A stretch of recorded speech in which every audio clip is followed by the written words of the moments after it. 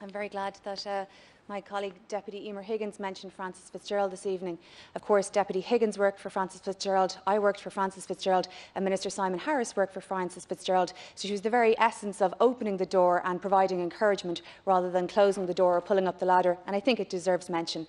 Actually, I'm also glad that Emer mentioned the fantastic report led by Frances Fitzgerald in the European Parliament, the report of the European Parliament Committee on Women's Rights and Gender Equality, published in November of last year, specifically on how COVID-19 has impacted women. And I would like to take the opportunity, Ken Corley, if it's in order, to use my contribution to read elements of that into the record, because it summarises better than I could the range of experiences that women have had and the succinct effect that COVID-19 has had. It's clear that the COVID-19 crisis has had clear gender perspectives as they affect women and men differently. Women and girls will be affected disproportionately in the short and medium and long term. The pandemic has exacerbated existing structural gender inequalities, in particular for girls and women from marginalised groups. Whereas official mortality figures show that men have a higher death rate from the virus, women are more at risk of contracting the virus due to their disproportionately high representation among frontline workers in essential sectors during the current crises. In relation to health, the result of the cancellation or postponement of non-essential health services, a delay and sometimes barriers arose in accessing critical care for urgent complaints, but in particular for women, access to sexual and reproductive health care and services hampered with serious consequences, and indeed some legal attempts made to limit the safe right and legal abortion in certain EU member states, but also limits IVF services and provision for clinical management in cases of rape. Whereas, and we have spoken in this House about it several times, reports and figures not just from here but from several EU member states show that following the confinement period revealed a worrying increase in domestic and gender-based violence, including physical violence, psychological violence, coercive control and cyber violence, whereas violence is not a private issue but a societal concern. Whereas lockdown measures made it more difficult for victims of intimate partner violence to seek help, as they are often confined with their abusers, with limited access to support services such as women's shelters and hotlines, and insufficient support structures and resources can exacerbate this already existing shadow pandemic. Whereas confinement and isolation measures may have led to a higher risk of female genital mutilation, with cases going undetected, including in this country, due to the interruption of schooling. Whereas economic and social stresses are exacerbating factors which could lead to an increase in domestic and gender-based violence in the long term and make it harder for women to leave abusive partners. Whereas the increased use of the internet during the pandemic increases online and ICT-facilitated gender-based violence, the online sexual abuse of children and especially girls. Whereas human rights defenders, women in politics, female journalists, women belonging to ethnic minorities, Indigenous women, lesbian, bisexual and transgender women, women with disabilities, all of whom particularly targeted by ICT-facilitated violence. And that is what it is. Whereas the majority of workers delivering essential services in the current crises are women, including 76% of healthcare workers, 82% of cashiers, 93% of childcare workers and teachers, 95% of domestic cleaners and helpers, and 86% of personal care workers across the EU. Whereas it is thanks to them, for whom physical distancing is often not an option, and who thus bear the increased burden of possibly spreading the virus to their relatives. Thanks to them, our economic, social, healthcare systems, our public life and our essential activities have been maintained. Whereas wages in many essential and significantly female-dominated sectors can be low, with often only minimum wage being paid. Whereas horizontal and vertical labour market segregation in the EU is still significant, with women overrepresented in less profitable sectors, where 30% of women work in education, health and social work, compared to 8% of men. Where 7% of women work in science, technology and engineering and mathematics compared to 33% of men. Whereas the International Labour Organization warns that certain groups will be disproportionately affected by the economic crisis, including those entering the labour market, and that will increase inequality over time. Whereas there is reason for concern about job losses in women-dominated professions due to the crises, where male-dominated sectors are more likely to recover earlier than typically female-dominated ones.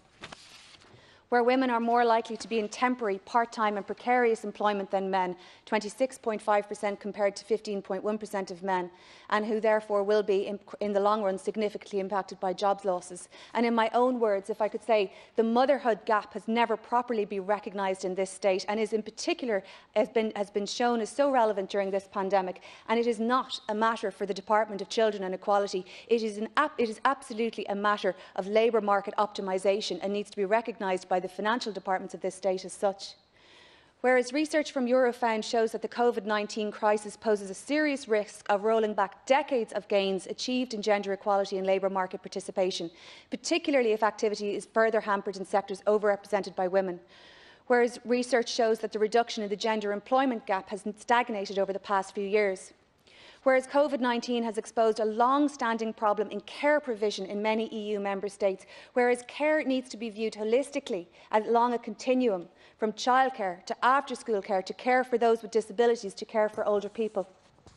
And this I say for every woman in Ireland tonight, where the closure of schools, care centres and workplaces has increased the unequal distribution of non-paid domestic and care responsibilities within the home for women who, often in addition to balancing working from home, were left without sufficient support for child and elderly care.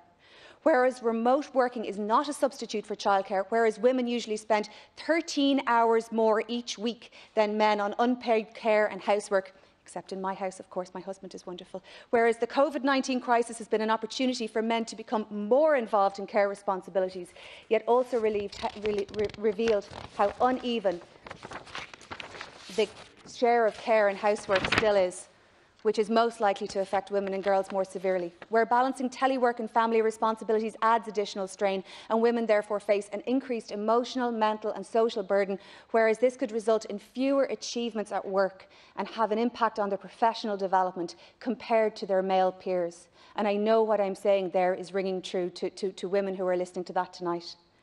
Where a disproportionate and extreme burden has been placed on single parents, 85% across the EU of whom are women, amounting to 6.7 million single mother households in the EU, almost half of which are at risk of social exclusion or poverty. Whereas Eurofound survey results show that COVID-19 had a heavier impact on women with young children than men with the same household situation, whereas almost one-third of women with young children found it hard to concentrate on their work compared to 16% of men with young children, whereas twice as many women with children were likely to feel too tired after work to do household work compared with 16% of men. Whereas in April 2020, women with children aged 0 to 11 were more likely to feel tense than men with children in the same situation, more likely to feel lonely and depressed. Whereas women are not as equally involved in men when it comes to decision-making in the recovery phase due to the existing glass ceiling, whereas women and their representative civil society organisations, such as this House, must play an active and central role in decision-making processes to ensure their perspectives and needs are taken into account along the decision-making, design, implementation and monitoring of the recovery phase. Corla, it's obvious that these issues persist across the EU, and this state is not alone in its failure to include and respect women and their abilities in every walk of our state and society. We crucially have to address the underrepresentation of women in this House, the actual representative chamber of our democracy. Women and men are different. There's no reason to pretend otherwise or to want it to be otherwise. And I look this week at the research just this week from Women for Election, showing the overwhelming proportion of women in politics who needed to be asked to run rather than put herself forward. And is this a reticence? Is it a mark of a lack of confidence, as some have perceived, or is it actually just an inherently different female trait that needs to be anticipated and accommodated as just as valid an approach as any other? I include myself in this apparent strike against women's advancement, having to ask to be run. But actually, perhaps what this difference in approach reflects is that, women and men are different, and it is their very difference in approach, then their range of approaches, that is a strength to society. The pressure for women to behave in any way that is other than what they are naturally is itself a strike against their natural participation. We need more women in this House.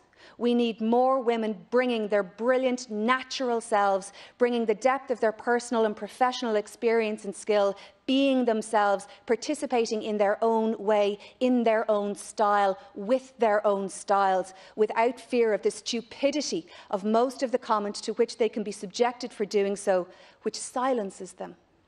And we need it everywhere else too. Thank you, Concord.